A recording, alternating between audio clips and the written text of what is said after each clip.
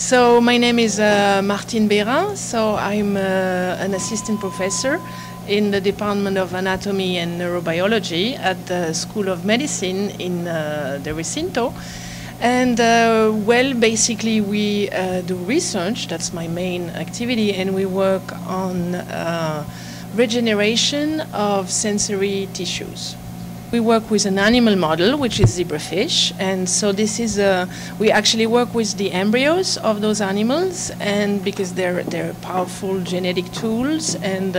so we can ask a certain number of questions, and in particular trying to understand how hair cells, which are the mechanoreceptor in the inner ear, and so actually here there's a nice picture of an inner ear. So those are these hair cells, and when these hair cells get destroyed by noise, which they do,